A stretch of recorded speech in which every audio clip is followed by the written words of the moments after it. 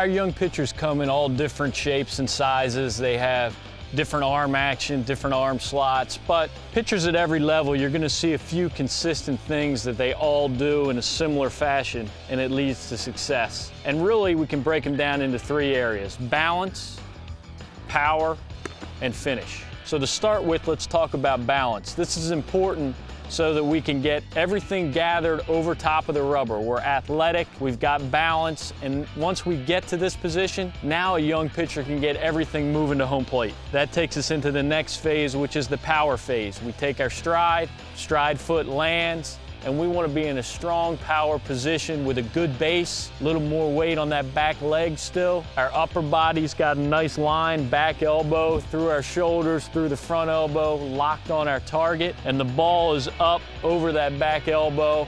Usually the hand, back of the hand, is facing the catcher in that general direction. That's a strong, powerful position in line to the target. From there, we go into our finish. We make that forward move to home plate. We release the ball in the same spot every time. We get a good follow through and finish with that flat back, our chest out over the front leg, and our head, chest, still right to the target. We're taking everything to the target in line. So if you can do these 3 things with your young pitchers, watch them have good balance and athleticism, get into a good power position, and then finish off that pitch, you're gonna see more consistent strikes, a better delivery, and more success for those guys.